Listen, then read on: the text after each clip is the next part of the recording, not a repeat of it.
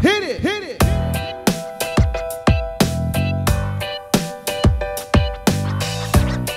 Hey everybody, and welcome to the Marley Bird channel. In this video, we're going to learn how to do the linen stitch. The linen stitch is a fantastic crochet stitch to learn because it gives this really fantastic subtle texture, and at the same time it's super simple. If you can do a single crochet and a chain one, you can accomplish the linen stitch. If you couple the linen stitch with a solid yarn, you get a completely different look than you would if you coupled it with a variegated yarn or even a long color changing yarn.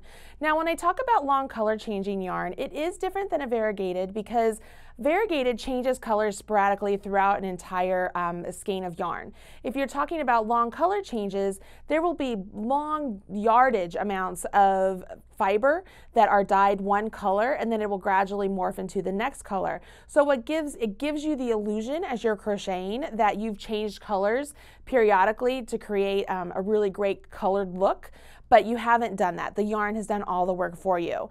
In today's lesson, we're going to use Boutique Treasures yarn, and if you look at the Boutique Treasures, let me flip it around here so you guys can see. You can see that there are long color changes of yarn going on here. And so in our cowl that I'm going to show you here in just a second, you can see those long color changes morph into looking like there's really delicately faded colors. I mean, how else do you describe that? it morphs, the color morphs into each other, and so it looks really phenomenal, and it's just the yarn. The yarn has done all the work for you. So if you couple a long color changing yarn with the linen stitch, you get this really cool texture, great color, and it's like the perfect combination. So in this lesson, we're going to show you how to do the linen stitch, and it'll be perfect for you to create this fantastically easy cowl pattern. Here we go. All right, so to begin the linen stitch, we need to start off with an even number, meaning we need to chain an even number of chains. So I'm going to go ahead, I'm putting a slip knot onto my hook. If you need a refresher on how to do the slip knot and the chain stitch, I have a whole video including both of those right here on this channel. So I have my slip knot, and I'm going to go ahead and I'm going to chain 12. So I'm going to yarn over and pull through. I'm going to do that 12 times. 3, 4, 5, 6, 7, 8, 9, 10, 11, 12. Now, I have my 12 chains here, and the instructions are going to say to put a single crochet in the second chain from hook, meaning you do not want to put a single crochet into the first chain from hook, but into the second, and you never count the loop that's on your hook. Never, ever, ever, ever. So I'm going to go into the second chain from hook, yarn over, pull up a loop, yarn over, draw through 2. So I've just completed my single crochet. I'm going to grab a marker right here, and I'm going to put the marker into that nice V section of the single crochet that I just completed. What that's going to do is it's going to tell me as I come back on the next row that that is my last stitch I want to work into. We are not going to count that very first chain that we skipped as a stitch. So I've single crocheted, I'm going to chain 1, I'm going to skip a chain, and I'm going to single crochet in the next chain. So the instructions would read single crochet in the second chain from hook, chain 1, skip a chain, single crochet in the next chain. Chain 1, skip a chain, single crochet in the next chain. Chain 1, skip a chain, single crochet in the next chain.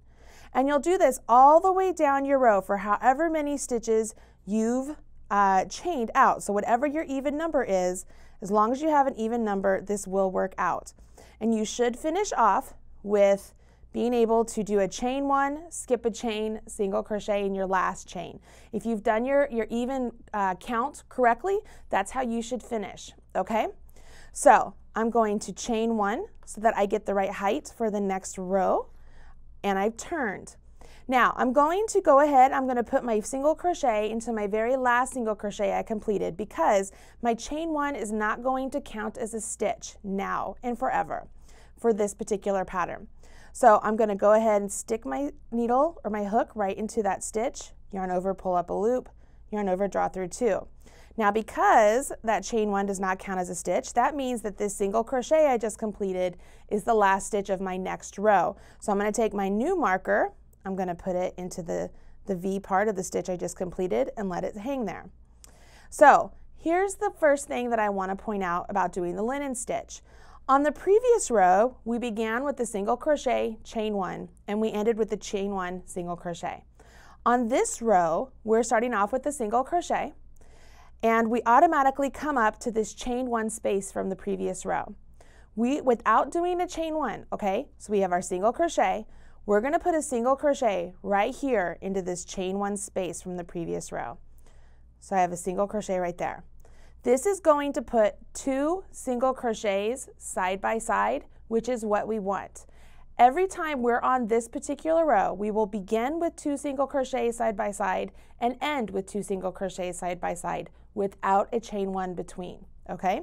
So we have that, and now we jump into our pattern again. Chain 1, we're going to skip the single crochet, and we're going to single crochet into the chain 1 space next to it. Now, how do you know if you work into a chain 1 space or a chain 1 stitch? A pattern should tell you if you should work into the chain or the stitch, but most of all, it's kind of your prerogative whether you want it to be into the chain 1 space or the chain 1 stitch. By going into the space, you'll see here, let me do this, that we have, there's no stitch or anything hanging out right there at the bottom of my stitch, okay? But if I take this one out that I just completed, if I tried to go into the chain 1 itself, see, it's even tricky because I'm not used to doing it, and I completed a single crochet, you can see I kind of get that loop down there underneath the stitch that I just completed, and I like to call that the butt of the stitch. I feel like there's the top legs, which are the front loop and the back loop, and then you have this bottom loop that I call the butt. I don't like my butt hanging out, so I prefer to go into the space more often than going into the actual stitch when I'm dealing with chains. So I'm going to go into the chain 1 space, complete my single crochet, chain 1, skip a single, go into the chain 1 space. Now, right here, I have my single crochet right here to work into. I don't have a single crochet to skip, okay? So that's my second clue that I am not going to do a chain 1 and then a single crochet because I need to keep the same stitch count. So I'm just going to finish with a single crochet right here. So my first clue was that I began with 2 single crochets side by side. My second clue is that I don't have a single crochet from the row below to skip to complete the full row like I did under here. I'll explain that again here in just a second. But here's a third clue. If you notice my markers, I have different color markers, okay? The blue, to me, is going to symbol that row, whenever I see the blue marker, is going to be the row that I begin with a single and a chain 1. When I work with the yellow or the orange marker, that's going to be my clue that I'm going to begin with 2 single crochets side by side. Make sense? I really like visual clues or cues, so I use the colors to really help me out.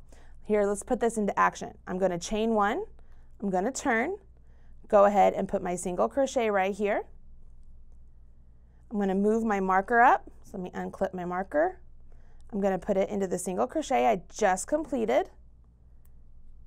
Okay, now I'm looking at my blue marker so I know, oh, I have a single crochet chain 1 for this row. So I can chain 1, I'm going to skip this single crochet, and I'm going to go into the chain 1 space. See how that works? It's so convenient and easy. I chained 1, a single crochet, chain 1, skip my single, go into the chain 1 space. Chain 1, skip my single, go into the chain 1 space. Chain 1, skip my single, go into the chain 1 space. Chain 1, skip my single, skip my single, go into the chain 1 space. No, that's not correct. Even I get messed up sometimes. Chain 1, skip my single, finish off with the single crochet in the last single crochet. See? See, even I get messed up every now and again, but the visual things help me out because I knew that there wasn't a chain 1 space. I was trying to make one, but I was like, no, there isn't one there. So if I were to chain 1 and go to the next row, I'm going to go ahead and start with my single crochet because I'm always starting with the single crochet no matter which row I'm on. I begin with the single crochet. I'm moving my orange marker up. My orange marker to me signifies that I'm going to have 2 single crochets side by side. So I have a single, my next one's going to be a single into the chain 1 space, chain 1, so on and so forth. Now, here's a little tip I want to caution you guys about, is it's really easy to accidentally, as you're going along, to tighten up that chain 1, and all of a sudden you'll have a fabric that starts to look a little bit more trapezoid than square. So make sure that when you're doing your chain 1, you are not pulling it extra tight, because we have a tendency to do that. You want to make sure that the stitch itself, your loop, is the same size as the barrel or the throat, so it's not the throat, it's the shaft of your hook. So just make sure as you're going along, you're not tightening up that chain 1, and your linen stitch will come out nice and square. I'm moving up my marker, so now I know I'm at the single crochet, chain 1, skip a single, go into the chain 1 space. So you guys can see that now, right? I'm going to set this down and show you. What's cool about the linen stitch is you can see here, by working to this chain 1 space, we get this really cool V looking thing going on, and that's where the stitches have dropped down. So we have all these rows where the V's are offset, kind of like a checkerboard. So you can kind of get this nice V effect going this way or however that works. I'm going to set this aside, and I'm going to pull in this really cool cowl that I did up. And again, I used a long color changing yarn, and if I flip this around like this, this is the way you are viewing the swatch that I just completed. So you can see here, let me grab my hook so I can point things out. We have these V's that I was showing you before, and they're worked catty corner, and that's because I used my markers and I made sure that I was on, either the row that started off with 2 singles or the row that started off with the single and the chain 1. That's it, guys. It's 2 rows. Either you start off with 2 singles, chain 1 single, chain 1 single, end with 2 singles, or you start off with the single, chain 1, and end with the chain 1 single. If you use markers and you keep track of everything as you go along, you will have no problem whatsoever, I promise you. This pattern for this beautiful cowl can be yours. All you have to do is go to marleybird.com and check out the patterns, and you'll find the pattern for this cowl right there. Okay, now you know how to do the linen stitch. It's the perfect technique to add to your crochet toolbox.